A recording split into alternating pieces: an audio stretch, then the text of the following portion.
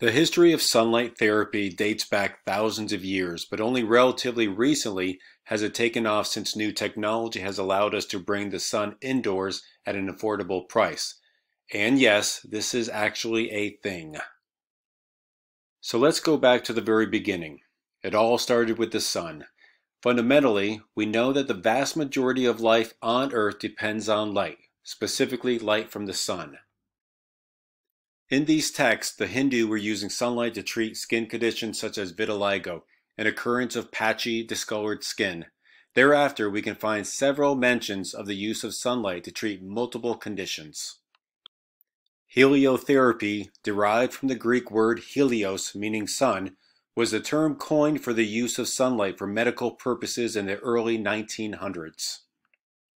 Then in 1960, Ted Maiman created the first functioning laser. Interestingly, the laser was hypothesized decades earlier by Albert Einstein. In 1967, just a few years after the first functioning laser was presented to the scientific community, Andre Mester hypothesized that these concentrated light beams could potentially cause cancer due to their radiation levels.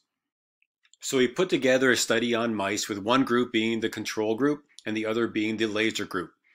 Both groups were shaved. Not only did the laser group show no signs of cancer, but what was noticed was the laser group grew back their hair much quicker than the control group. It was at this time that Mester came to the conclusion that specific wavelengths of light can stimulate specific regenerative effects. NASA soon began studying the effects of red light in space and found it sped up the healing of superficial wounds. Over the last 20 years, scientists have found that LED lights, or light-emitting diodes, had a very similar effect to that of lasers, and that multiple wavelengths had positive effects on cells. LEDs are now in greater use as they are safe and affordable. We don't have to go into great depth into the scientific studies, but it's good to highlight that a lot of science exists which support photobiomodulation.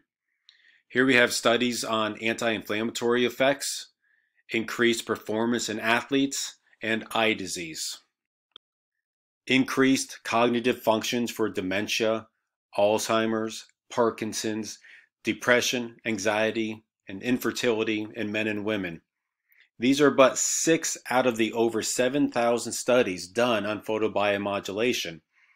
This simply highlights the magnitude of red light therapy, with more larger studies coming out every month.